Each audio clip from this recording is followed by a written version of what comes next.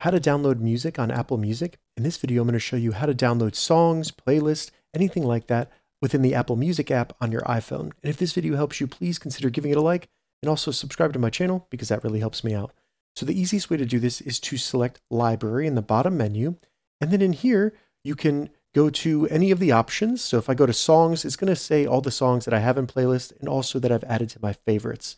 From here, we can download individual songs by selecting the little dots next to the song and then selecting Download. Now, if I go back, I can download an entire playlist by selecting Playlist and then finding the playlist that I want to download. Once I'm on the playlist, I'll see a little arrow show up in the top right. If I select that, it'll start downloading the entire playlist to my iPhone. And once it's done, it'll show a check mark in the top right. Once it's downloaded, I can go back to the library. And if I want to, I can go to download it, and that will show me all the songs that have been downloaded to my iPhone. If this video helped you, give it a thumbs up, and please consider subscribing to my channel.